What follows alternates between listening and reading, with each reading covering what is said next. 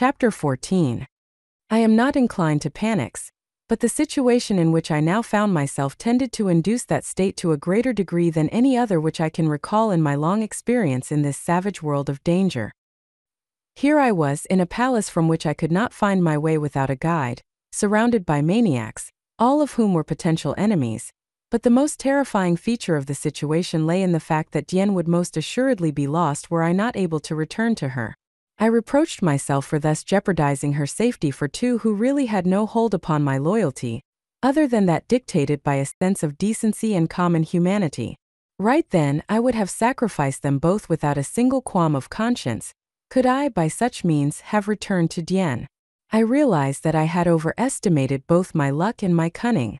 The former seemed to have deserted me, and the latter was about to be nullified by the still more cunning minds of madmen. Finally, I decided to try to bluff it through. I knew that Zor would be with me if it came to a fight, and I also knew that if we should try to fight our way from the palace, the reactions of the Jukins were unpredictable. I drew my knife and looked Bruma straight in the eyes. "You are not going to sacrifice me to Ogre," I said in a loud tone of voice that attracted the attention of all around us, including Misa, the king. "Why?" demanded Bruma. "Because I am a guest of Misa," I replied, "and I demand his protection." "Who is this man?" cried the king. "His name is Napolapart," replied Bruma, "and he comes from Gamba. I shall sacrifice him to Ogre, so that Ogre will tell us what has become of Moko, your son."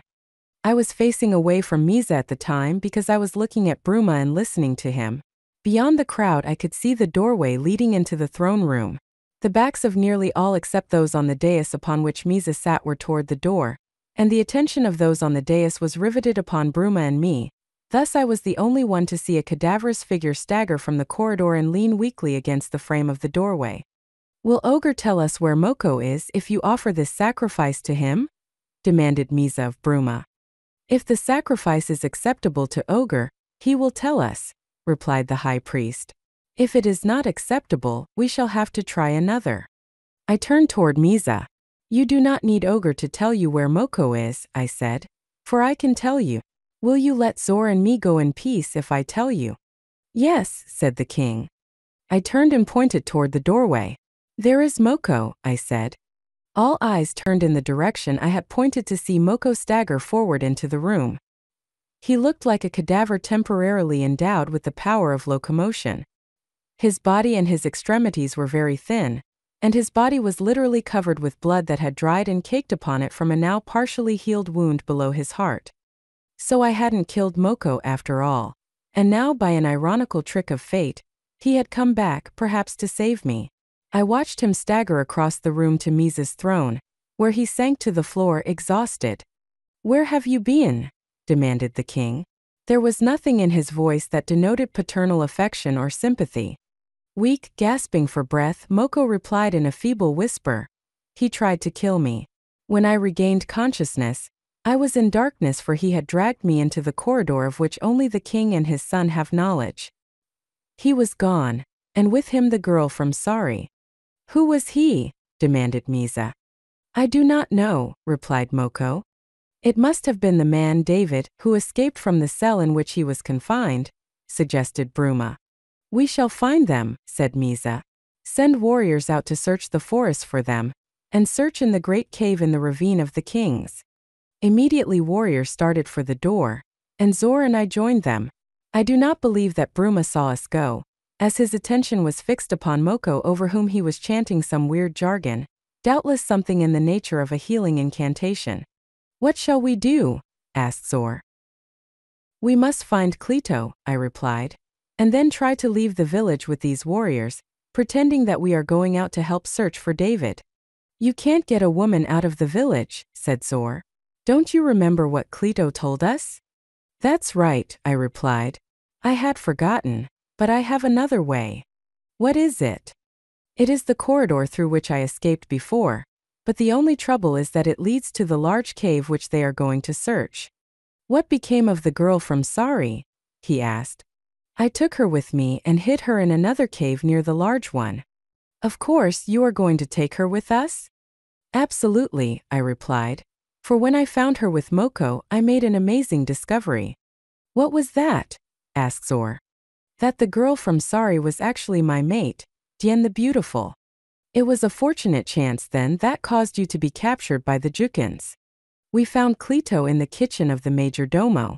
She was surprised and delighted to see us, but at first she could scarcely believe that it was I, so greatly had Diane's handiwork disguised me. She had not recognized me when she met my guide and me in the corridor, but she recalled having seen us pass. We talked matters over and decided to enter the corridor and go as far as the rear entrance to the cave. There we should wait until the Jukins had completed their investigation and left. We were quite sure that they would not investigate the corridor, but if they did, we should simply have to keep ahead of them so as not to be detected, even if we had to come all the way back to the entrance. Now, however, another obstacle presented itself. None of us knew how to reach the entrance to the corridor.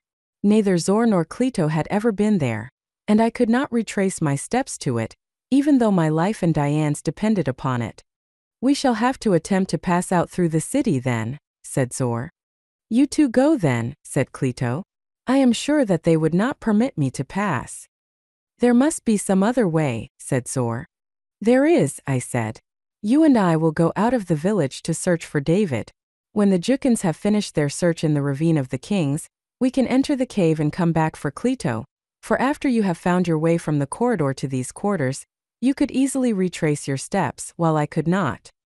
It is a good plan, said Zor, but it will not be necessary for you to come back with me and leave your mate, for all I shall have to do is guide Clito out of the palace, and it will not require 2 men for that. That is right, said Clito, but I do not wish you to risk your lives for me. I never expected to escape anyway, so you might as well go along and make sure of yours. David has already risked his life and that of his mate to come back here to rescue us, said Zor. We shall take you with us if it is possible to do so. We left Clito and went out into the city, presently finding ourselves at the outer gate. As warriors were still passing through in search of me, we had no trouble in leaving the city. We found the Ravine of the Kings full of searching warriors, so we joined them in order to be near Dian and learn if she were discovered. If she is, I said, we shall have to fight, for I shall not permit her to be taken back into the city alive. Mingling with the Jukins and pretending to be hunting for myself, I made my way close to the cave where Dian was hidden. The barricade was still up, and the brush covered it. Nothing had been disturbed. Inside that cave, not 10 feet from me, was the woman I loved, the only woman I had ever loved, the only woman I ever should love. She was doubtless worrying as much about my safety as I had worried about hers, and yet I dared not call out to let her know that I was there, close to her and safe, for all about us were the Jukins. I saw some of them descending from the large cave, so I knew they had made their investigation there, and that it would be safe for Zor to enter as soon as the searchers had left the ravine and make his way through the corridor to the interior of the palace.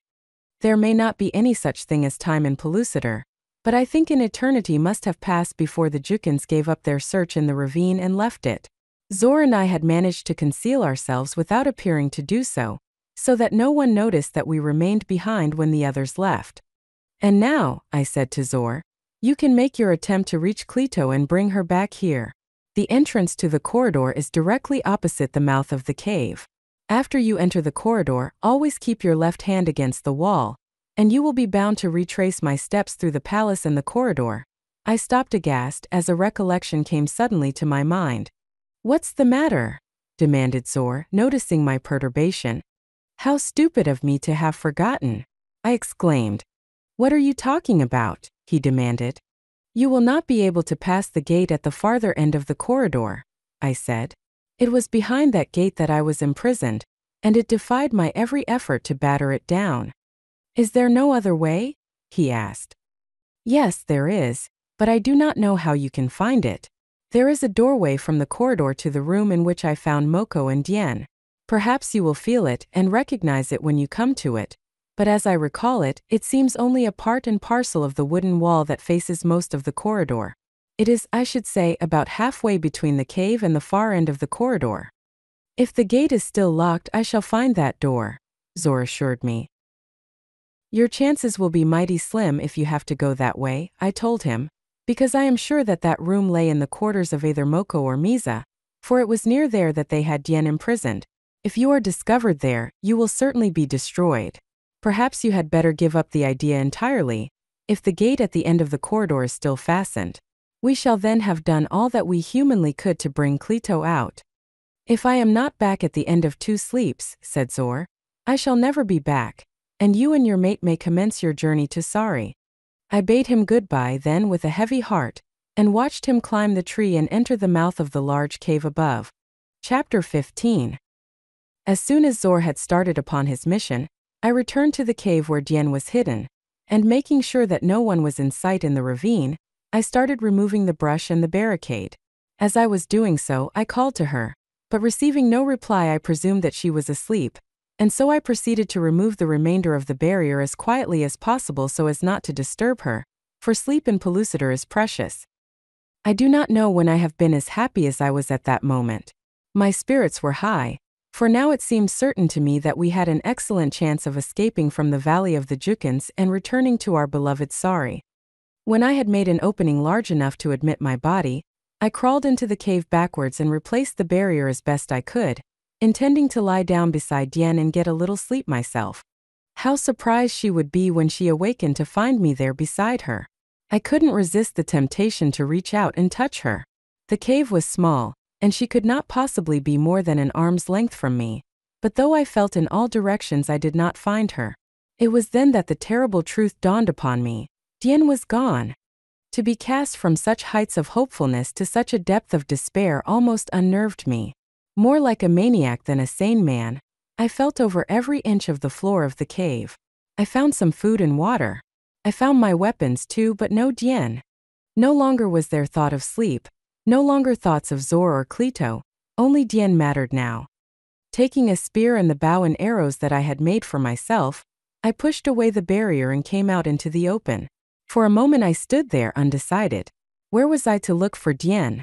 Something seemed to tell me, I do not know what, that she had not been taken back into the village, and I decided to go down the ravine away from the village, which was the direction that we should have taken to leave the Valley of the Jukans on our way towards Sari. That much I knew because I had asked Dian the direction of our country, and she had told me which way we must go to reach it. All through the Ravine of the Kings, the ground had recently been walked over by the searching Jukans, so that any possible trace of Dian's spoor would have been obliterated, but I hoped that if I went far enough I might eventually pick it up, for not having the homing instinct of the Pellucidarians, I had been forced to develop myself into an excellent tracker. I could follow a spoor that an ordinary man could not detect, and I banked heavily upon this ability to pick the spoor of Dian and whomever had stolen her. I came to the end of the Jukan forest without meeting man or beast, or finding any trace of Dian. According to Dian's directions, I turned right here and skirted the forest. She had told me that this would lead me to the far end of the valley where I should come upon a stream, and that I should follow this stream to a small inland sea into which it emptied. Then I was to follow the shore of this sea to the left. Eventually, I would see a lofty mountain peak far ahead of me, which would indicate the direction of Sari. After that, I should have to depend upon my own resourcefulness to find my way, for she could not recall any other outstanding landmark, for she, born with the homing instinct, had not needed to particularly note any of them.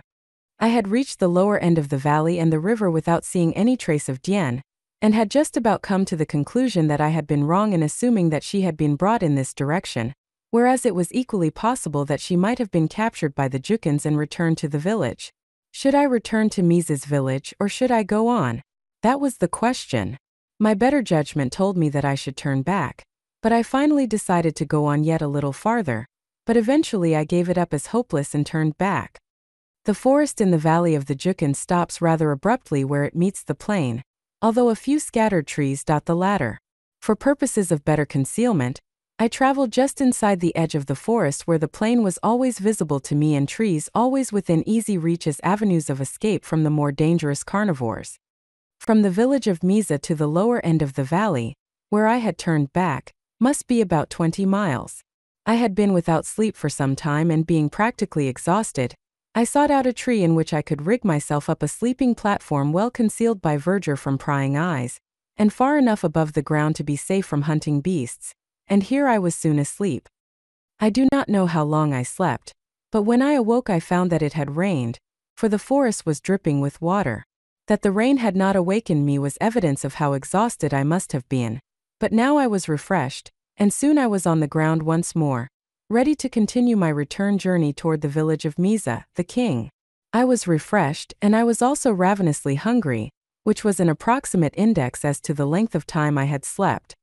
As I did not care to take the time to hunt, I gathered a little fruit with the intention of eating it on the way, but almost immediately after reaching the ground, I discovered that which drove all thought of hunger from my mind, for passing directly beneath my tree were footprints of a man and woman in the rain-soaked earth, a man and a woman who had been walking hurriedly toward the lower end of the valley.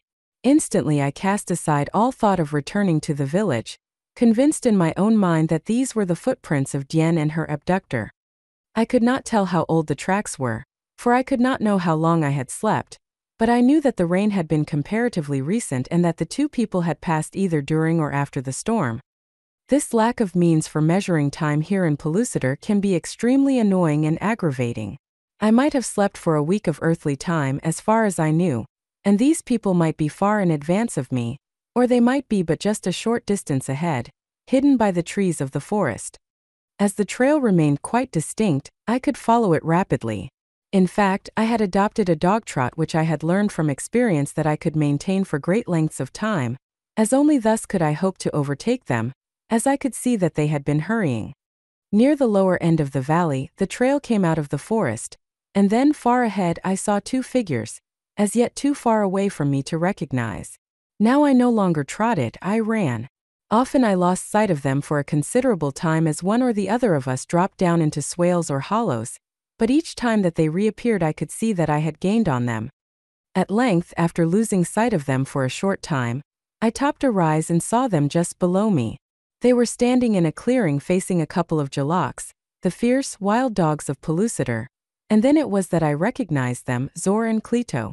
Armed only with their crude stone knives, they were hopelessly facing the two great brutes that were slinking toward them.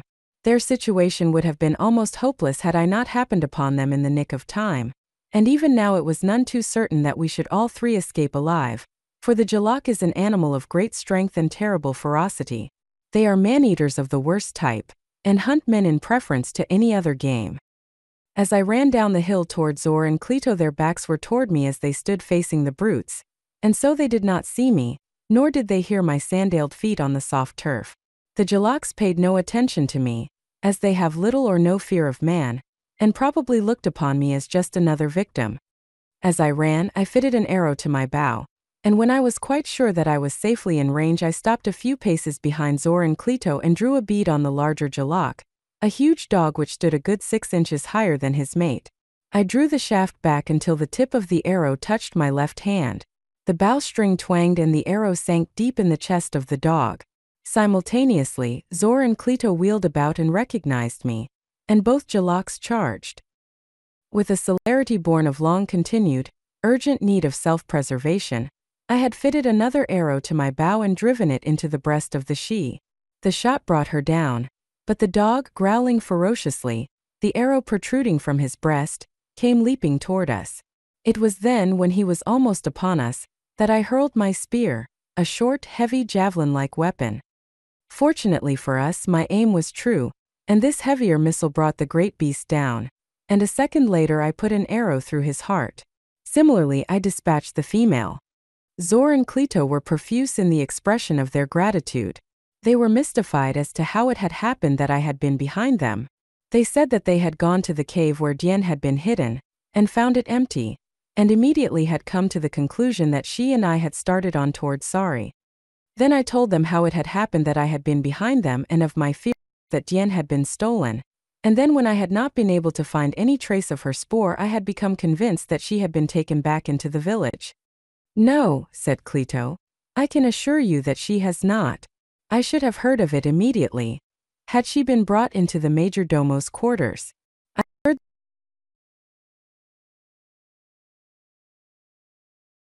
warriors talking as they returned from the search, and it was quite evident from what they said that they had found no trace of her. So I think that you may rest assured that she is not in the village of Misa."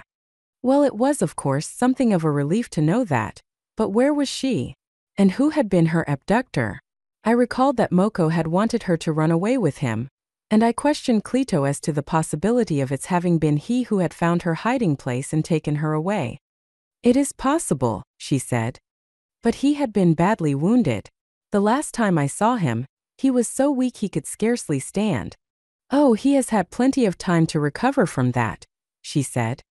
I shook my head in despair. This baffling question of elapsed time was maddening.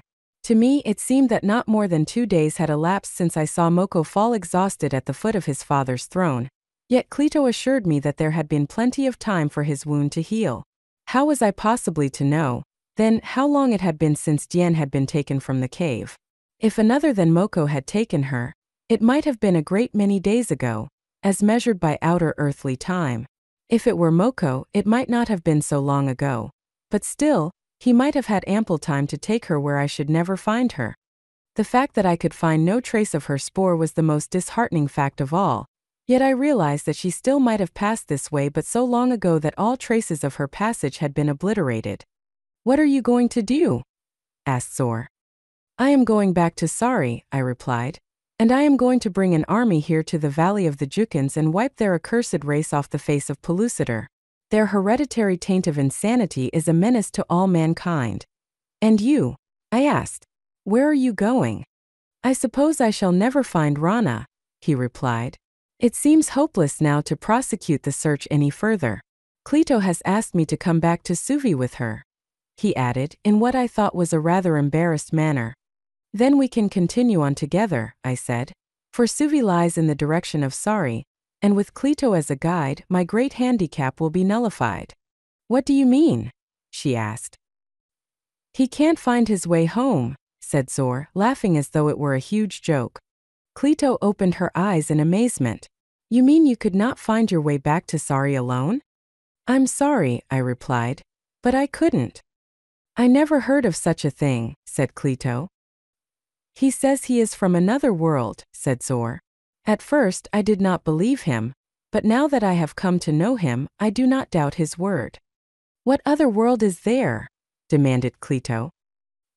"He says that Pellucidar is round like the eggs of one of the great turtles, and hollow too. Pellucidar, he says, is on the inside, and his world is on the outside." "Can't anyone in your world then find his way home if he gets lost?" asked the girl. "Yes," I explained, "but not in the way that you do. Sometime I shall explain it to you, but right now we have other things to think about, and the most important at the moment is to get as far away from the Valley of the Jukans as we can." We started on again then on the long trail toward Sari, and I should have been very happy and contented, had it not been for my anxiety concerning the fate of Dian. If I only knew in what direction she had been taken. Even to know who had taken her would have been some satisfaction, but I knew neither, and I could not even guess, and prayed that time would unravel the mystery. We had passed out of the valley and followed the river down to the shore of the inland sea, of which Dian had told me, when we passed the skeleton of a large deer from which all the flesh had been stripped by the carnivorous creatures of all sizes and descriptions which infest Pellucidar. So often does one come across these bleaching evidences of tragedy in Pellucidar that they occasion no comment or even a single glance, but as I passed close to this one I saw an arrow lying among the bones. Naturally, I picked it up to put it in my quiver, and as I did so, I must have exclaimed aloud in astonishment, for both Zor and Clito turned questioningly toward me. "What is the matter?" asked the former. "I made this arrow," I said. "I made it for Dian. I always mark our arrows for identification. This one bears her mark." "Then she has been this way," said Clito. "Yes, she is on the way back to Sari," I said. Then I got to thinking. It was odd that it had never occurred to me before, that I had found my weapons in the cave but not Diane's. Why should her abductor have taken her weapons and not mine? I put the question to Zor and Clito. "Perhaps she came alone," suggested Clito. "She would never have deserted me," I said. Zor shook his head. "I do not understand it," he said. "Very few of the men of Pellucidar know how to use this strange weapon which you make. The Jukans certainly possess none. Who else could have shot this but Dian the Beautiful herself?" "She must have shot it," I said. "But if she were stolen, her captor would never permit her to carry weapons. argued Zor. You are right, I said. Then she must be alone, said Zor. Or she came away with someone of her own free will. I couldn't believe that, but no matter how much I racked my brain, it was impossible for me to arrive at any explanation. Chapter 16.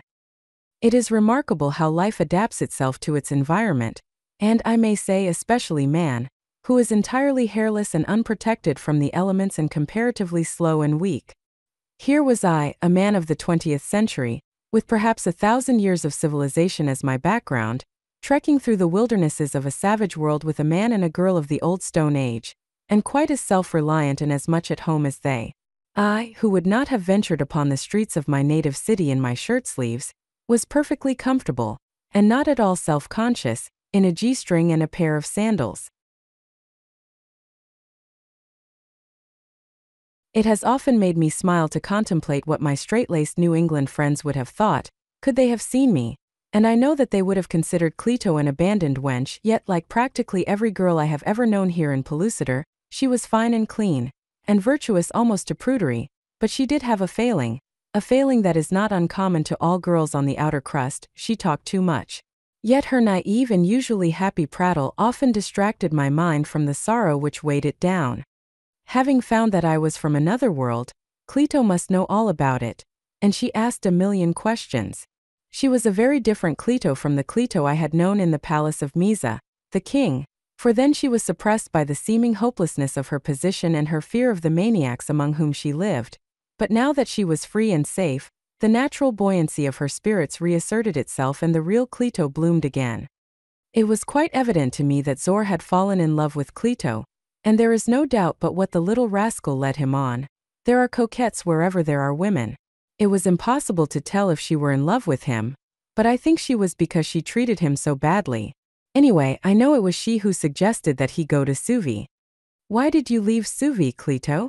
I once asked her. I ran away, she said with a shrug. I wanted to go to Cali, but I got lost, and so I wandered around until I was finally captured by the Jukins.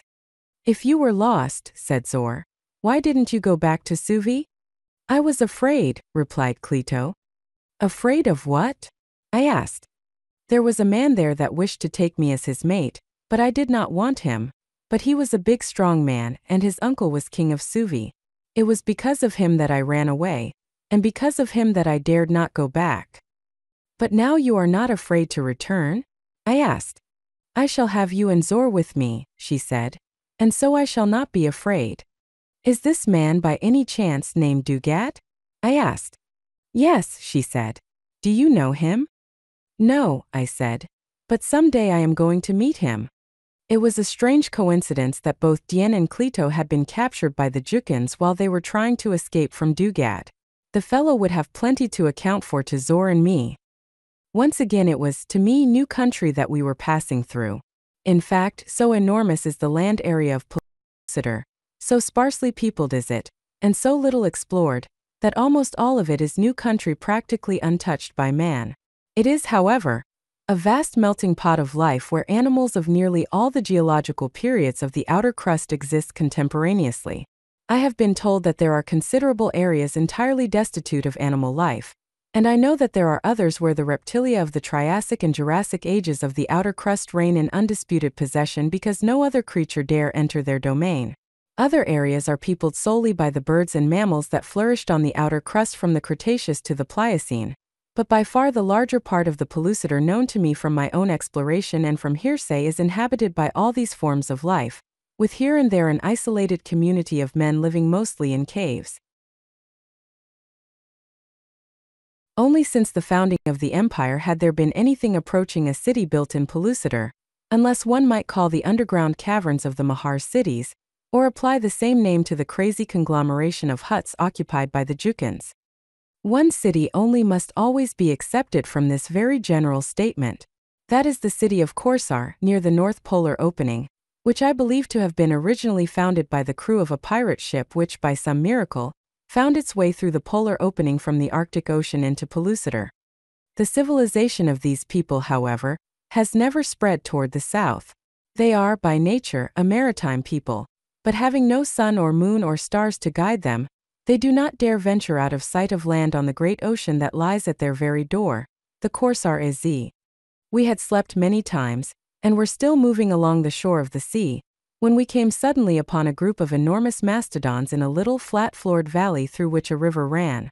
There were 3 mastodons in the group, a bull, a cow, and a calf, and we could see by the actions of the adults that something was amiss, for they kept running back and forth, trumpeting loudly. We were about to give them a wide berth, when I discovered the cause of their excitement. The calf had wandered into a slough near the edge of the river, and had become mired down. It would have been suicide for either the cow or the bull, with their tremendous weight, to have ventured into the soft ground in an effort to save the calf.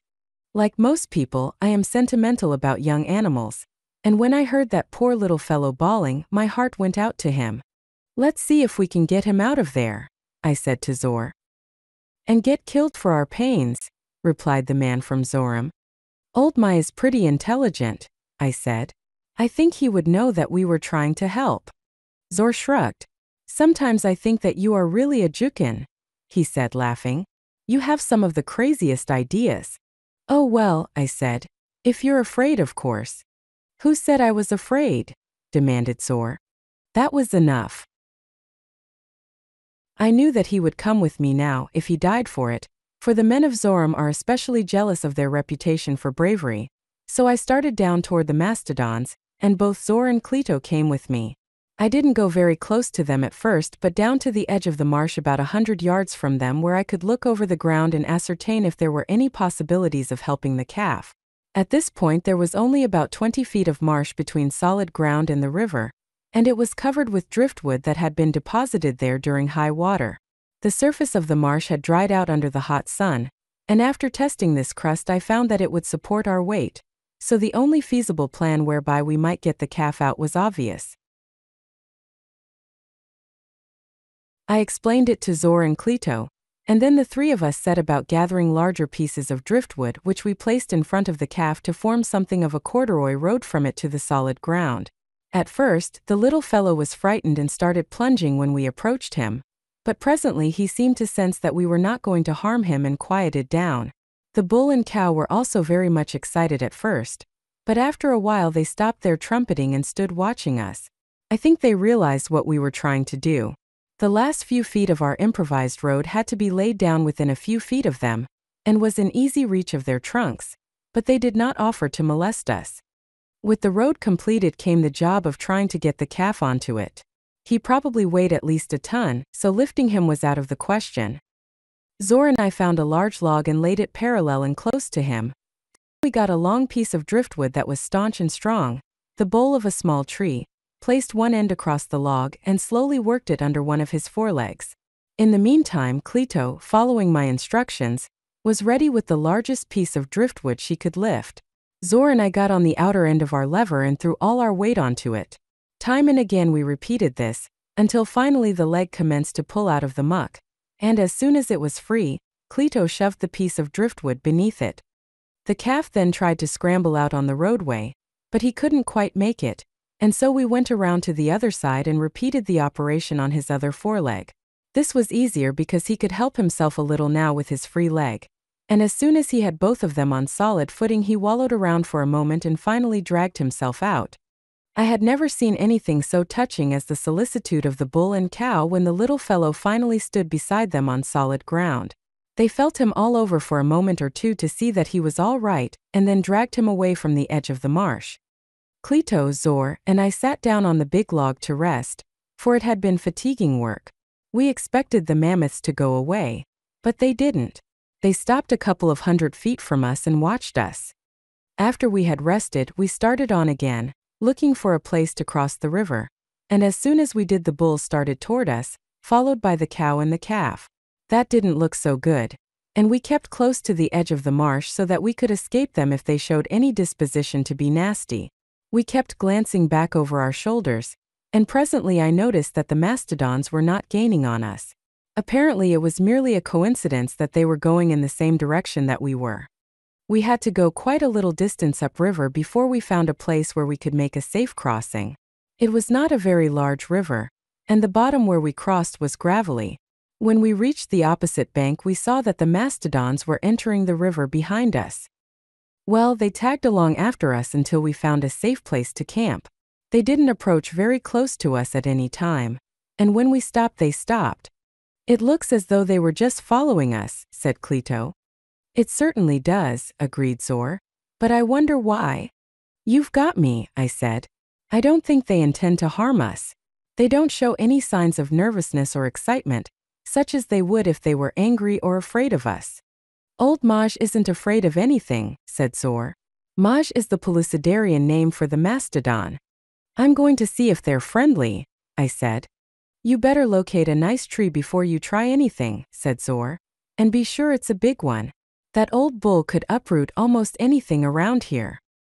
We had halted near some eaves where we intended to camp, and I figured that if the mastodons were inclined to be unfriendly, I could beat them to the cave we had selected before they could overhaul me.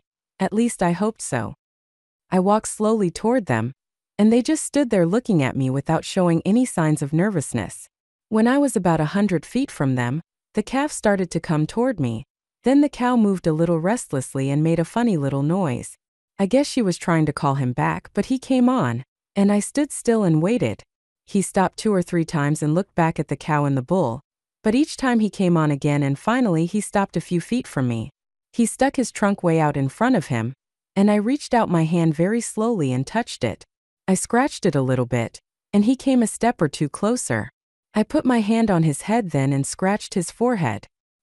He seemed to like it, but presently he started winding his trunk around me, and I did not like that, so I took it and unwound it forcibly. The bull and the cow hadn't moved, but believe me, they were watching us. All of a sudden the cow raised her trunk and trumpeted, and the little fellow wheeled around and went lumbering back to her as fast as he could go, while I walked back and joined Zor and Cleto.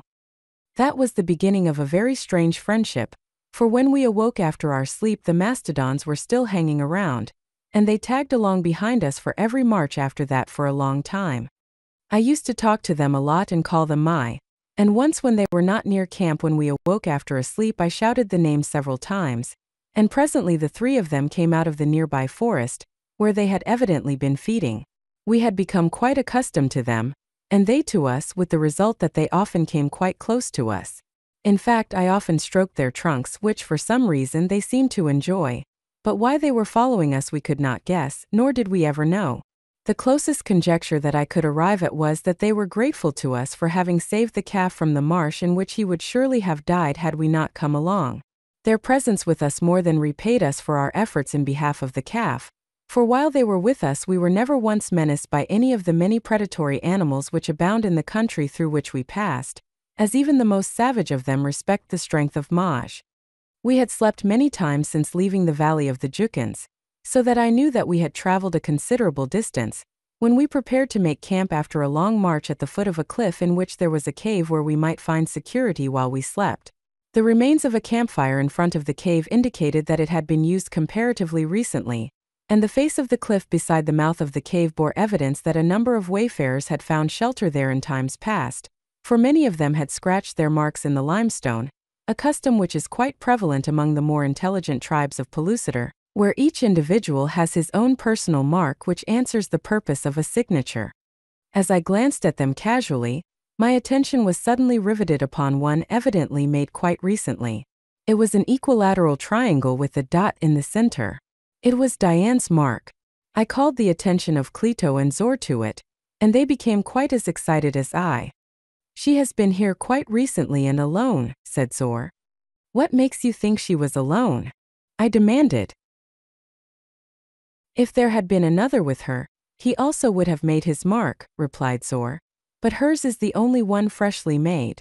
Could it have been that Diane had deliberately deserted me? I could not believe it, and yet I knew that the evidence must seem conclusive to anyone who did not know Diane the Beautiful as well as I. Chapter 17. It was at this camp that the mastodons left us. When we awoke I called them many times, but they did not come, and I think we all felt a little depressed about it as we started off once more on the long trek toward Sari. For some inexplicable reason, I was haunted by a presentiment of evil after the mastodons left us, nor was I alone in this. Both Zor and Cleto shared my depression. As though to further accentuate our mood, the sky became overcast with dark and ominous clouds, and presently there broke upon us a terrific electrical storm. The wind howled about us, almost hurling us to the ground. The air was filled with flying leaves and branches, and the trees of the forest swayed and groaned ominously. Our situation was most precarious, with trees crashing down all about us. The rain fell in great masses which swept against us with staggering force. I had never seen such a storm before in Pellucidar. Constantly buffeted by wind and water, we staggered on until at last we came to a comparatively open space which we felt would be far safer than the denser forest. Here we huddled together with our backs toward the storm, waiting like dumb creatures for the battle of the elements to subside. Great animals, which ordinarily would have threatened our very existence, passed close by us as they fled before the storm, but we had no fear of them, for we knew that they were even more terrified than we, and that hunting and feeding were far from their thoughts. Aside from the danger from flying branches, we felt comparatively safe, and so were not as alert as customarily, although as a matter of course, we could have heard or seen little above the storm and the blinding rain. The crashing thunder, following peal after peal, almost continuously, combined with the howling wind to drown out any other sound. At the very height of the storm we were suddenly seized from behind by powerful fingers. Our weapons were wrenched from us and our hands secured behind our backs. Then at last we saw our captors. There were 15 or 20 of them, the largest men I have ever seen. Even the smallest of them stood fully 7 feet in height. Their faces were extremely ugly, and a pair of great tusk-like yellow teeth imparted no additional beauty to them. They appeared to be very low in the scale of human evolution, being entirely naked and armed only with the most primitive weapons, a very crude stone knife and a club. In addition to these, each of them carried a grass rope. They paid no more attention to the storm than as though it did not exist, but they seemed mightily pleased over their capture. "Good," grunted one, pinching Cleto's flesh. "What do you intend doing with us?" I demanded. One of them leaned close to me, leering and blowing his foul breath in my face. "Eat you," he said. "Stay out of Azar if you do not want to be eaten," said another. "Azar!" ejaculated Cleto. "Oh, now I know. All my life I have heard of the man-eating giants of Azar. There is no hope for us now, David." I must admit that the outlook was not very bright, but it has been my custom never to abandon hope.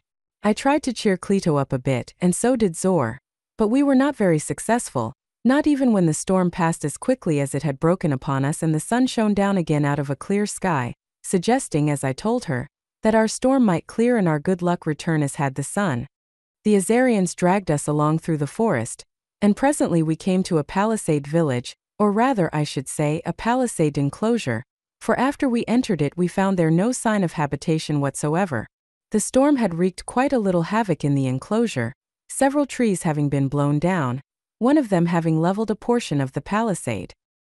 There were a number of Azarian women and children in the enclosure, all quite as uncouth and repulsive as the males, while tied to individual trees were several human beings like ourselves, evidently prisoners. Our captors tied us to trees and then set about rebuilding the damaged palisade. The women and children paid very little attention to us. A few of the former came up and pinched our flesh to see what condition we were in, an all too suggestive gesture. I was tied to a tree close to one of the prisoners who had been there before us, and I got into conversation with him. "How long will it be," I asked him, "before they eat us?" He shrugged. "When our flesh is in a condition that suits them," he replied. "They feed us principally on nuts with a little fruit, and never give us any flesh." "Do they abuse you?" I asked. "No," he replied, "for that would retard our fattening. They may sleep many times before they eat any of us, for they consider human flesh a rare delicacy, which they do not often enjoy. I have been here for more sleeps than I can remember, and I have seen only 2 prisoners eaten. That is not a pleasant sight. They break all their bones with clubs, and then roast them alive." "Is there no chance to escape?" I asked. "Not for us," he said.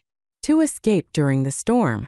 Their trees blew down, breaking their ropes, and they ran off into the forest with their hands still bound behind them. They will not last very long, but their deaths will be easier thus than as though they had remained here to be beaten and roasted." I feel very sorry for one of them. She was a beautiful girl from Sari. Dian the Beautiful, the man called her. For a moment I was speechless. The shock was as great as a physical blow.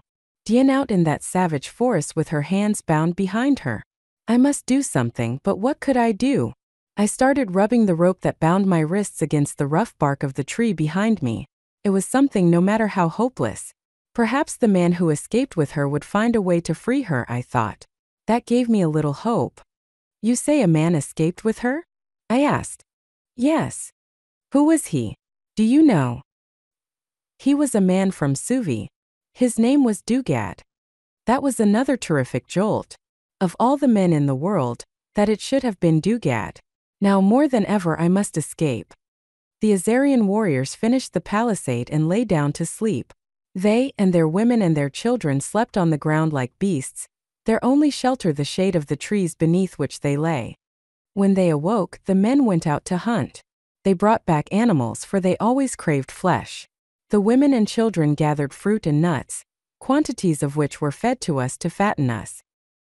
Sleep after sleep came and went, and constantly, when I was unobserved, I rubbed my bonds against the rough bark of the tree. I knew that I was making progress, but after I gained my freedom, what might I do with it? There were always Azarians inside the palisade. The palisade was too tall for me to scale, and there was but a single gate, which remained closed always, but still there was always the chance that some combination of circumstances might open the way for me. My greatest handicap, however, lay in the fact that I should have to release Zor and Clito, for I could not desert them. They too were working to cut their bonds, but it was more than could possibly be expected that we should all achieve the desired results simultaneously. And so time dragged its slow way even in this timeless world, and my thoughts were constantly upon Dian out there somewhere alone, always in tragic danger if not already dead. But was she alone? Yes, even though Dugat had escaped with her, I was positive that she was alone if she were still alive, for she would have found some way to escape from him or she would have killed herself. Such were my unhappy thoughts as, tethered to a tree, I waited there in the compound of the man-eating giants of Azar for a horrible fate that now seemed inevitable. Chapter 18. The long Pelisidarian day dragged on. It was the same day upon which I had broken through the Earth's crust from the outer world 36 years before, and it was exactly the same time of day, high noon, for the stationary sun still stood at zenith. It was the same day and hour that this world was born, the same day and hour that would see its death. The eternal day, the eternal hour, the eternal minute of Pellucidar. With the exception of 2 or 3 women and some half-grown children, the Azarians slept. Those who remained awake were busy around the pit in the center of the compound. It was a pit about 7 feet long, 2 feet wide, and some 1.5 or 2 feet deep. They were removing ashes from it. They worked in a very slovenly manner, scooping the ashes out with their hands and throwing them upon the ground. The children, vicious little beasts, quarreled among themselves. Sometimes a woman would cuff one of them, sending it sprawling. I had never seen any sign of affection among these people, who were much lower than the beasts. When they had removed all the ashes, they made a bed of dry leaves and twigs in the bottom of the pit. Over these they placed larger branches, and finally over all they placed several good-sized logs. Knowing what I did about them, it was all too suggestive. They were preparing for the feast. Who would be the first victim? A kind of terror that was almost panic gripped me. The horror of such a death was borne in more forcibly upon me now that I actually saw the preparations in progress. Every moment that I was turned upon me, I worked frantically to sever my bonds. It was an arduous and fatiguing labor, made more arduous and fatiguing by the conviction that it was futile. I saw that Zor and Clito were also working upon their bonds, but with what success I had no way of knowing. The Azarians had taken my bow and arrows and spear away from me at the time we were captured, and had left them lying there upon the ground, but they had neglected to take our knives. I presume that they felt that with our hands bound behind us we could not use our weapons. Perhaps the best reason that they had not taken them, however, was the fact that they are very stupid and unimaginative. Yet, perhaps their indifference was warranted, for what could I accomplish single-handed against these huge creatures? As these thoughts were passing through my mind, I continued to work upon my bonds, and suddenly I felt the last strand part. My hands were free. I still thrilled to the memory of that moment. But though my freedom availed me nothing, it still imparted to me a new sense of self-confidence. Had I not felt the responsibility of my loyalty to Zor and Cleto, I should have made a run for it, for I was confident that I could scale the palisade at a point where it was topped by a small tree which the Azarians had leaned against it at an angle of about 45 degrees. But because of Zor and Cleto I had to abandon the idea. Presently the Azarians who had been sleeping began to awaken. Some of the males came and inspected the preparations that the women and children had been making. Then one, who appeared to be the chief, came over to us.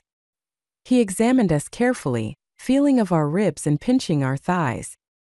He stopped longest before Cleto. Then he turned to two of the warriors who had accompanied him. "This one," he said. The two warriors removed her bonds. From where I stood I could see that she had almost succeeded in wearing them away, but the Azarians did not seem to notice. So Cleto was to be the next victim. What could I do to prevent it? I with my puny little stone knife against all those gargantuan giants. But I determined to do something. I planned it all out carefully. When the attention of the Azarians was distracted from us, I would rush over and cut Zor's bonds with my knife. Then the two of us would throw ourselves upon them, hoping to disconcert them momentarily while at least one of us three escaped over the top of the palisade. They dragged Cleto over beside the pit, and here ensued a discussion which I could not overhear. And then something happened which gave me an inspiration. From beyond the palisade I heard the trumpeting of a mastodon. We had seen no signs of the great beasts in this locality other than the three which had followed us. Could that be old Maj himself out there looking for us? It seemed incredible, and yet there was a chance, and like a drowning man grasping for a straw, I grasped at that absurdity, and raising my voice I called to the great beast as I had in the past. Instantly every eye was focused upon me. But I called again, and this time louder, and from the near distance came a trumpeting reply. But the Azarians did not seem to connect the two, and turned once more to their preparations for their grisly feast. They threw Cleto to the ground, and while some held her there, others went to fetch clubs with which to break her body, and then I raised my voice again and shouted loudly for Maj. Then while every Azarian I was intent upon Cleto, I ran quickly to Zor and cut the remaining strands of his bonds. "They come," he whispered. "Listen." Yes. I could plainly hear the crashing of great bodies through the trees. The trumpeting rose to such proportions that the Azarians momentarily turned their attention from Cleto, and looked questioningly in the direction from which the disturbance came. Then of a sudden, the palisade flew apart like matchwood, and the great bulls of Maj burst into the village. The astounded Azarians stood in helpless astonishment. Zor and I rushed to Cleto's side and snatched her to her feet, and then Maj and his mate and the calf were upon us. "Maj, Maj," I cried, hoping that he would recognize us, and I am sure that he did. Some of the Azarians sought to protect their village with their clubs and knives, and these the mastodons lifted with their trunks and threw high into the air.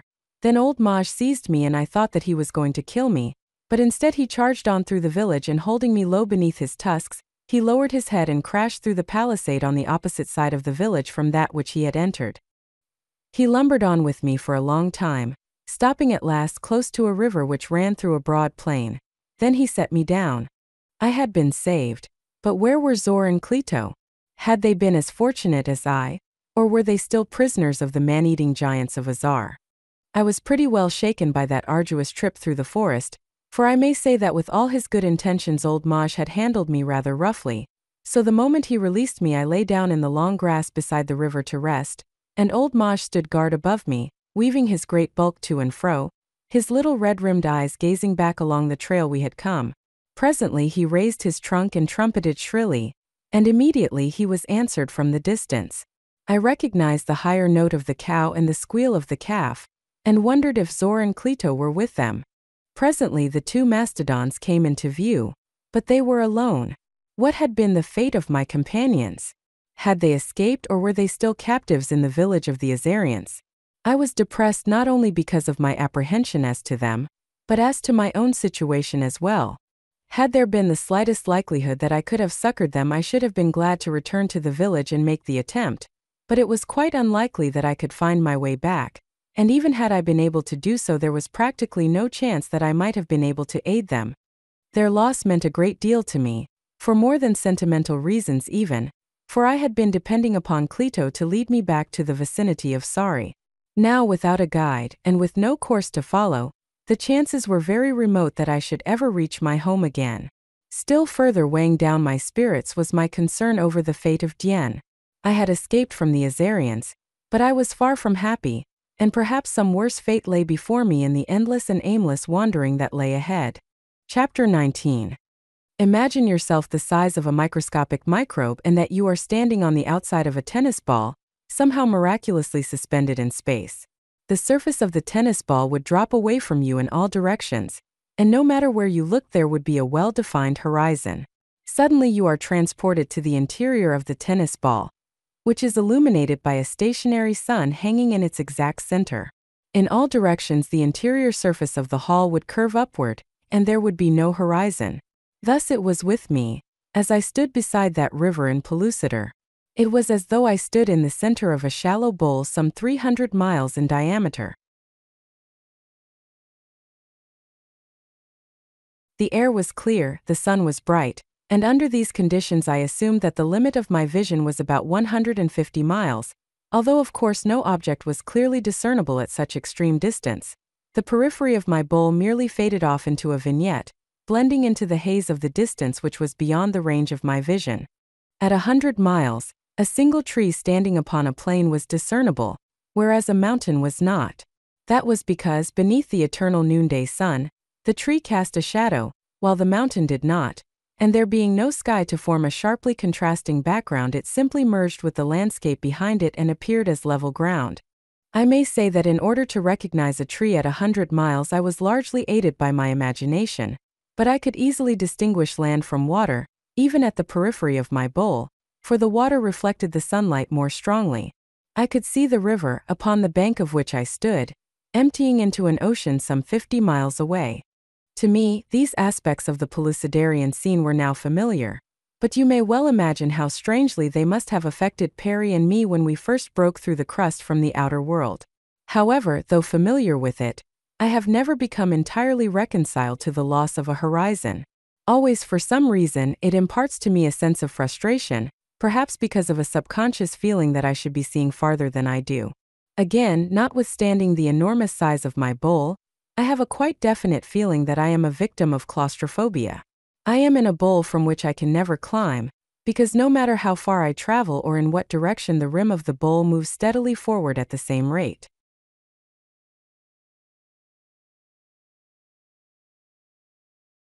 Fortunately for my peace of mind and my sanity, I do not let my thoughts dwell long upon this subject, and I only mention these things here to give you of the outer crust a little clearer conception of some of the conditions which pertain in Pellucidar so that you may better visualize the weird scene which is now commonplace to me. As I stood there in the center of that great bowl, my only companion the great mastodons, I sought to arrive at some logical plan for the future. It was within the range of possibility that the body of water which I saw in the distance was that great ocean, uncharted and unexplored, which has as many names as there are tribes along its shores. I had known it in one place as the Lural Az, in another as the Daryl Az, and below the land of awful shadow, the Sojer Az. If my assumptions were correct, I might follow its shoreline to Amaz and thence to Sari. I could see islands far out upon its bosom, isles of mystery whose secrets I could never know. What strange men and beasts inhabited those emerald gems floating upon the azure sea? The inaccessible and the unknowable always intrigue my imagination, and once more I determined, as I had often before, that if I were fortunate enough to return to Sari, I would build a seaworthy vessel and explore the waters of Pellucidar. How little I knew of this land in which I had spent so many years! When I first came here, I spoke authoritatively upon many subjects concerning which I realize now I had little or no knowledge. I assumed, for instance, that those things which came within the range of my experience were typical of all Pellucidar. I assumed, for instance, that the Mahars, those Rhamphorhynchus-like reptiles who were the dominant race of that portion of the inner world with which I was familiar, were dominant throughout the entire area of Pellucidar. But now I realize that I do not know this, for the land area of Pellucidar is enormous, and I had seen only a very tiny portion of it. Likewise, my assertion that 3/4 of the surface of Pellucidar is land, giving a total land area considerably greater than that of the outer crust, was based solely upon Perry's theory that depressions upon the outer crust were protuberances upon the inner crust, so that land areas in Pellucidar corresponded roughly with the oceans of the outer world. But of course that is only a theory, and I do not know that it is true. With a seaworthy ship and the navigating instruments that Perry has been able to fabricate, I could become a Columbus, a Magellan, a Captain Cook, and a Balboa all rolled into one. For an adventurous spirit, the prospect was most alluring, but inasmuch as right at the moment I didn't even know my way home, the realization of it seemed slightly remote, to say the least. I followed the river down toward the sea until I found a cave where I might sleep, and after gathering some berries and digging a few tubers with which to partially satisfy my hunger, I crawled in and fell asleep. As I have repeated, probably ad nauseam, I do not know how long I slept, but when I emerged from my cave the mastodons were nowhere in sight, and though I called them many times they did not appear, and I never saw them again. Now I was indeed alone, and I had never felt so lonely in my life. The company of the great beasts had not only given me a feeling of security but of companionship, and now I felt as one might feel who had lost his last friend in all the world. With a sigh, I turned my face toward the great sea, and armed only with a puny stone knife, set out once more upon my perilous and almost hopeless quest for Sari. Before long I found material for weapons, and once more I set to work to fabricate a bow, some arrows, and a spear. I kept at this steadily until the job was completed. Of course, I don't know how long it took, but I was quite ready to sleep again by the time my weapons were completed. You have no idea with how much greater sense of security I faced the future, now that I was again adequately armed. As I approached the river I saw a number of low hillocks in the distance. They appeared to be devoid of vegetation, which is rather unusual in this world of lush tropical verdure. But what aroused my interest more than this was the fact that I saw a number of animals moving about upon them. They were too far away for me to identify them, but because of their numbers I assumed that they were a herd of herbivorous animals. As I had eaten no meat for some time, I welcomed the opportunity to make a kill and therefore set about approaching as close as I could to them without being seen. I found good cover in the gorge of the river from which I could not even see the hillocks, so I knew that the animals would not be able to apprehend me until I was quite close to them. I advanced cautiously and as noiselessly as possible, until I felt that I was about opposite the hillocks. Then I clambered up the steep river bank and wormed my way on my belly through long grass toward a point where I hoped to get a closer view of my quarry. The grass ended abruptly at the base of one of the hillocks, and as I emerged from it I came upon a scene that quite took my breath away. The hillocks consisted of sticks and stones and boulders of all sizes, and scurrying over them were enormous ants carrying on a Brobdingnagian scale, the same activities that I had watched their diminutive cousins of the outer crust engaged in upon countless occasions. The creatures were of enormous proportions, their bodies being fully 6 feet long, the highest point of their heads being at least 3 feet above the ground, and such heads they were. These enormous heads presented a most ferocious appearance with their huge eyes, their jointed antennae, and powerful mandibles. If you have watched the common ant in the garden carrying enormous loads often many times larger than themselves, you may be able to gain some slight conception of the enormous strength of these creatures. Many of them carried great boulders that it would have taken several men to lift, and I saw one with the trunk of a good-sized tree in its mandibles. I could now see that what I had thought were natural hillocks were in reality enormous ant hills. At the foot of the hills was a clearing covering many acres where numerous ants were engaged in what, despite my incredulity, I presently discovered were agricultural pursuits. They labored in symmetrically planted fields where plants and flowers were growing. The rows were straight, and the plants equally spaced. Not a weed was visible, and there were rows evidently recently set out in which each plant was covered by a large leaf to protect it from the hot rays of the sun. So astounded and fascinated was I that I remained for some time watching the creatures carrying on their building operations and caring for their crops. Some of the workers in the field were collecting tender shoots from the growing plants and others extracting honey from the flowers and carrying their burdens back into the ant hills. There were streams of ants moving constantly in opposite directions to and from the hills. All was activity and bustle. I noticed that some of the ants were larger than others, and that the larger ones did no work, and then I noticed that their mandibles were much more powerful than those of their fellows, and I realized that they were the soldier ants guarding the workers. It was all very interesting, but I realized that I could not lie there on my belly in the grass forever, watching these formicidian activities no matter how enthralling they might be. I could never fill my belly with meat by watching ants at work, and so with a sigh of regret I arose to leave. That was an almost fatal error. Lying quietly and almost entirely concealed by the tall grasses, the ants had not perceived me, but when I arose they were instantly conscious of my presence. I do not know whether they saw me or not, for notwithstanding their large eyes it is possible that they may be blind, as some species of ants are. But ants do not need to see, since they are furnished with delicate organs of hearing in the head, in the 3 thoracic and 2 of the abdominal segments, and in the shins of the legs, in addition to which their elbowed feelers or antennae are abundantly supplied with tooth-like projections connected with nerve endings which function as olfactory organs. Therefore, though they might not be able to see me, they could certainly hear me or smell me. At any rate, they knew I was there, and several of the great soldier ants started toward me. One look at those terrible faces and formidable mandibles was enough. I turned to beat a retreat, but glancing back over my shoulder I saw that I was too late. The soldier ants were racing after me on their 6 powerful legs much faster than I could run. My back was to the wall. It was a case of fight or die, or perhaps fight and die. I wheeled, and as I wheeled I fitted an arrow to my bow. My first shaft drove straight through one of the great eyes of the leading ant, and it dropped, writhing, to the ground. I brought down another an instant later, and then 2 more in quick succession, but my stand was futile. The others were upon me, and I was borne to the ground. I remember the thoughts that flashed through my mind, that death had overtaken me at last, and that I was to die alone, and that no man would ever know how or where. My beautiful Diane, if she still lived, good old Perry, and my countless other friends of the inner world would never know. I waited for a pair of those great mandibles to crush the life from me. 2 of the creatures were feeling me over with their antennae, and then presently one of them picked me up by the small of my back, the pressure of the mandibles no greater than was necessary to hold me.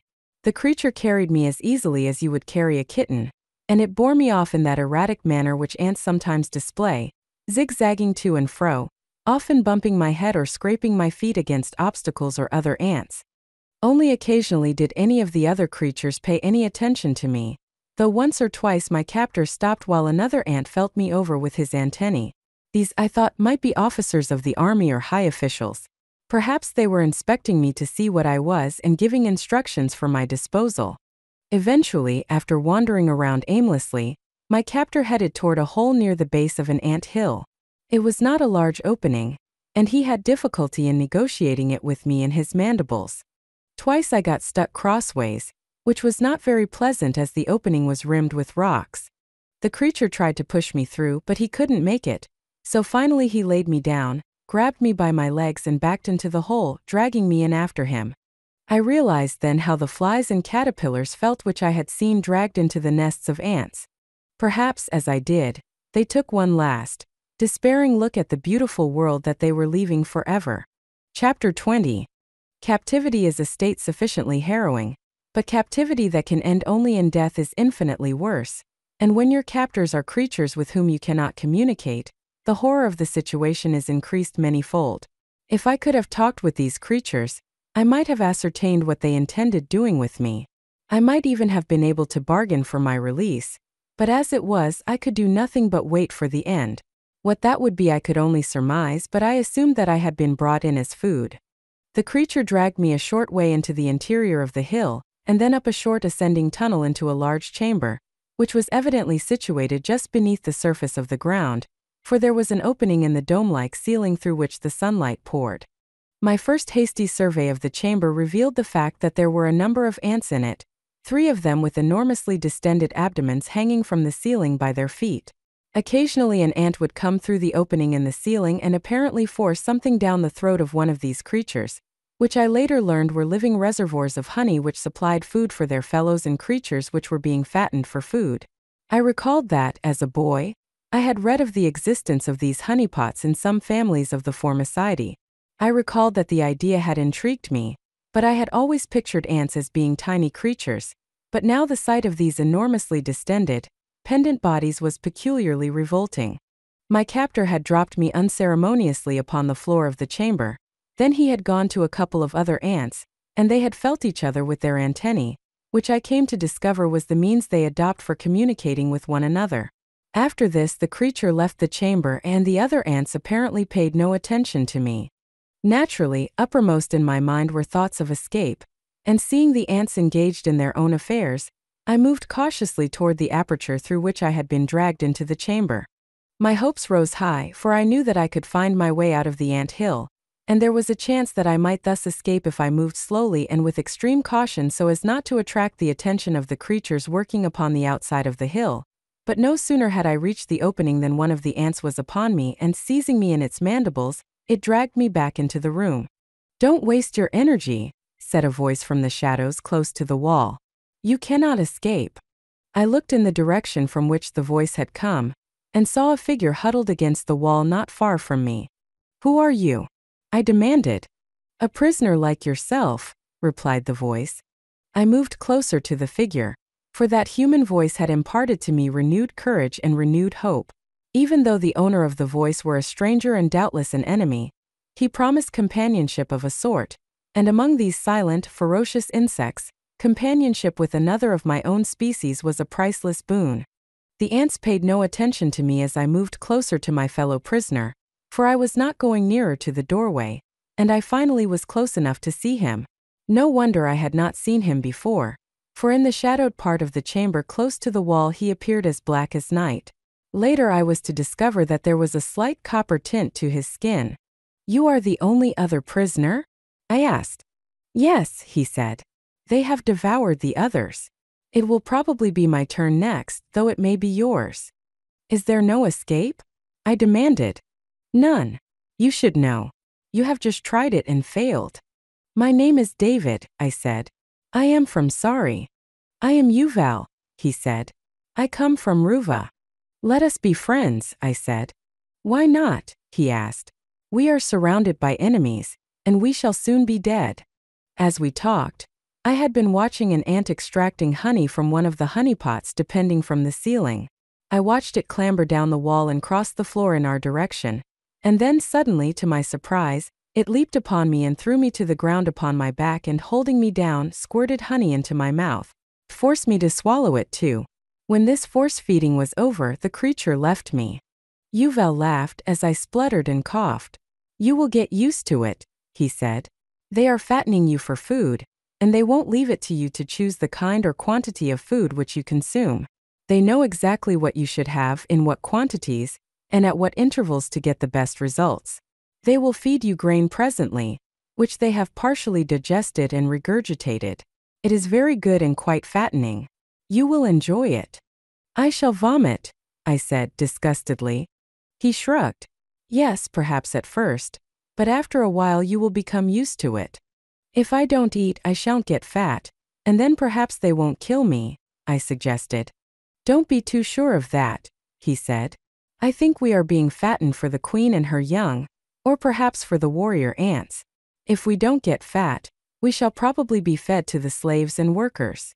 "Do you think there is any advantage in being eaten by a queen?" I asked. "It makes no difference to me," he said. "Possibly one might have a feeling of greater importance." "You are joking?"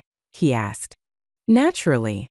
We do not joke much in Ruva," he said, "and certainly I do not feel much like joking here. I am going to die, and I do not wish to die." "Where is Ruva?" I asked. "You have never heard of Ruva?" he demanded. "No," I admitted. "That is very strange," he said. "It is a most important island, one of the floating islands." "And where are they?" I demanded. "Now where would an island float?" he demanded. "In the sea, of course." "But what sea and where?" I insisted. "The Vol.3, he explained. "What other sea is there?" "Well, I have seen the Corsar Az, I replied. "The Sojer Az, the Daryl Az, and the Lural Az. There may be others too that I have not heard of or seen." "There is only one sea," said Yuval, "and that is the Bandar Az. I have heard that far away there are some people who call it the Lural Az, but that is not its name. If you live on an island, how do you happen to be a prisoner here on the mainland?" I asked. "Well, sometimes Ruva floats near the mainland, and when it does we often come ashore to hunt for meat, of which we have little on the island, and to gather fruits and nuts which do not happen to grow there. If we are lucky, we may take back a few men and women as slaves. I was hunting on the mainland when I was captured. But suppose you should escape. I shall not escape, he replied. But just suppose you should. Would you be able to find Ruva again? Might it not have floated away? Yes, but I would find my canoe. If I could not find it, I would build another one, and then I would follow Ruva. It moves very slowly in a slow current. I should follow it and overtake it. The ants did not bother us except to feed us, and time hung heavily upon our hands. I learned to eat the food which they forced down me without vomiting, and I recall that I slept many times. The monotony became almost insupportable, and I suggested to Yuval that, as long as we were going to be killed anyway, we might as well be killed trying to make our escape.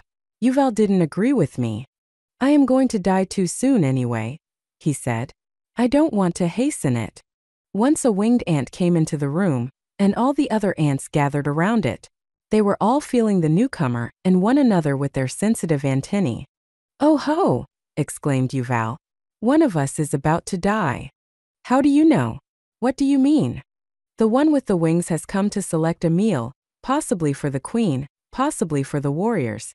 And as we are the only prisoners here, it will be one of us or maybe both." "I am going to fight," I said. "What with?" he demanded. "That little stone knife? You might kill a few of them, but it would do you no good. There are too many of them." "I am going to fight," I repeated doggedly. "They can't murder me without a battle." "All right," said Yuval. "If you want to fight, I'll fight too, but it won't do us any good. It will do me some good to kill a few of these hellish creatures." After the winged ant had conferred a while with its fellows, it came over to us and felt over our entire bodies with its antennae, sometimes pinching our flesh lightly with its mandibles. When it had completed its examination, it returned again to confer with the other ants. "I think you are the fattest and the tenderest," said Yuval. "You mean you hope so?" "Well, of course I do not wish to see you die," he said. "But neither do I wish to die myself. However, whichever one they choose, I will fight, as you suggest." "We can at least get a little revenge by killing one or two of them," I said. "Yes, that will be something," he replied. The winged ant left the chamber, and after a while 2 of the great soldier ants came in. Again there was a conference of antennae, after which one of the ants led the 2 soldiers over toward us. It went directly to Yuval and touched him with its antennae. "It is I," said Yuval. "If they start to take you away, use your knife, and I will help you," I said. The ant that had brought the soldiers over to us went away about its business, and then one of the soldiers advanced upon Yuval with opened mandibles. "Now!" I called to Yuval as I drew my stone knife. Chapter 21. As the warrior ant was about to seize Yuval, he struck at it with his stone knife, severing one of its antennae, and at the same instant I leaped upon it from the side, driving my knife into its abdomen. Instantly it turned upon me, trying to seize me in its mandibles, and Yuval struck again, piercing one of its eyes, while I drove my knife home several times in quick succession. The creature rolled over upon its side, writhing and floundering, and we had to beat a hasty retreat to escape the menace of its powerful legs. The other warrior ant approached its fellow and felt of it, then it backed away, apparently confused, but in some way it must have communicated with the other ants in the room, for immediately they became very excited, running hither and thither but finally converging upon us in a body. They were a menacing sight. Their utter silence, their horrible blank, expressionless faces carried a sinister menace that is indescribable. The creatures were almost upon us when there was an interruption from above. Rocks and debris commenced to fall into the chamber from the ceiling, and glancing up, I saw that something was tearing at the opening and enlarging it rapidly. One of the honeypots fell to the floor and burst. A long furry nose was thrust through the opening in the ceiling, and a slender tongue reached down into the chamber, licking up the ants, as more of the ceiling fell in to add further to the confusion which suddenly seized them. They seemed to forget us entirely, and immediately there was a scramble for the opening leading into the tunnel. The ants crawled over one another and jammed the entrance in panic, and constantly the great tongue licked them up, and more of the ceiling fell in. Yuval and I ran and crouched close against the wall at the far side of the chamber in an effort to escape the falling boulders, while above us the beast tore away with powerful claws as it sought to enlarge the opening. The long, powerful tongue sought out every corner of the room. Twice it passed over our bodies, but each time it discarded us as it sought for more ants. When there were no more left, the tongue and the head were withdrawn from the great hole that the creature had made in the top of the ant hill. The chamber was filled with debris that reached to the edge of the great rent in the ceiling. It formed an avenue of escape, and there was not an ant in sight. "Come," I said to Yuval, "let's get out of here before the ants recover from their confusion." Together we scrambled up the pile of rubble, and when we stood again in the open there was not an ant in sight, but there was a colossal ant bear, as large as an elephant, digging at another part of the hill. In appearance the creature was almost identical with the South American ant bear of the outer crust, but highly specialized as to size, because of the enormous ants upon which it fed. Perry and I had often speculated upon the amazing similarity between many of the animals of Pellucidar and of the outer crust, and Perry had formulated a theory to explain this which I believe is based on quite sound reasoning. It has been quite clearly demonstrated that at some time in the past, tropical conditions existed at what are now the Arctic regions, and it is Perry's belief that at this time animals passed freely through the polar opening from the outer crust to the inner world. But be that as it may, there was a great ant bear, and to it we owed our lives. Animated by a common impulse, Yuval and I hastened away from the ant hills and down toward the ocean, and I may say that I never left any place before with a greater sense of relief, not even the village of Misa, king of the Jukans. At the edge of the surf, Yuval stopped and gazed out across the ocean, shading his eyes with his hand as he strained them into the distance. As I followed his gaze, I was suddenly struck with a change in the seascape since last I had seen it. "That is strange," I said. "What?" demanded Yuval. "The last time I looked out across this water, there were islands out there. I saw them distinctly. I could not have been mistaken." "You were not mistaken," said Yuval. "They were the floating islands, of which Ruva is one." "And now you will never see your own country again," I said. "That is too bad." "Of course I shall see it again," said Yuval. "That is, if I am not killed as I am going to it." "But even if you had a boat, how would you know in what direction to go?" I asked. "I will always know where Ruva lies, no matter where it is. I do not know how. I simply know." He pointed. "Beyond the range of our vision it lies directly there." Now here was a new phase of that amazing homing instinct which is inherent to all Pellucidarians. Here was a man whose country floated around aimlessly, possibly upon a great ocean, at the mercy of tide and current and wind, yet no matter where it might be, Yuval, given means of transportation, could go directly to it, or at least so he thought. I wondered if it were true. The point on the coast at which Yuval had left his canoe was in the direction that I had intended going, so I went with him to look for it. "If it is not there," he said, "I shall have to build another, and while I am doing it, Ruva will have drifted much farther. I hope that I shall find my boat." Find it he did, where he had hidden it among some tall reeds in a tiny inlet. Yuval said that he had to make a number of spears before attempting the long journey in search of Ruva. He said that he should probably be attacked many times by sea monsters during the trip, and the only weapon that he could use against them with any degree of success was long spear. "We shall have to have many of them," he said. "We?" I repeated. "I am not going with you." He looked astonished. "You are not?" he demanded. "But where will you go? You have told me that you don't know how to find your way to your own country. You had much better come with me." "No," I said. "I know that Sari does not lie out in the middle of an ocean, and that if I went there I should never find it, whereas if I stick to the seashore I may eventually come to it, if this is, as I think, the ocean near which it lies." "It is not as I had planned," he said, and I thought that his tone was a little sullen. "I'll stay with you until you shove off," I told him, "for I have to make more weapons for myself, a short spear, a bow, and some arrows." He asked me what bow and arrows were, as he had never heard of them. He thought that they might be handy and in some ways better than a spear. Once again I set to work making weapons. It may seem to you that I had very bad luck with my weapons, constantly losing them as I did, but making them entailed very little work as they were most crudely done. However, they had always answered my purpose, and after all, that is the only thing that matters. Yuval kept reverting to the subject of my accompanying him. He seemed absolutely set upon it and was continually trying to persuade me to change my mind. I couldn't understand why he was so insistent, for he had never given the slightest indication of harboring any affection for me. Accident had thrown us, two alien people, together, and about the most that one might say about it was that we were not unfriendly. Yuval was a fine-looking chap, and in the bright sunlight he was a deep black with a copper glint. His features were quite regular, and he was all in all quite handsome. The first man-like creatures I had seen on Pellucidar, when Perry and I first broke through the crust from the outer world, were black men, but they were arboreal creatures with long tails, and low in the scale of human evolution. Yuval, however, was of an entirely different type, and I should say, fully as intelligent as any of the white race of Pellucidar that I had seen. After I had finished my weapons, I helped him with the making of his spears, as I had promised to stay with him until he sailed. At last, the weapons were completed and the boat stocked with water and food.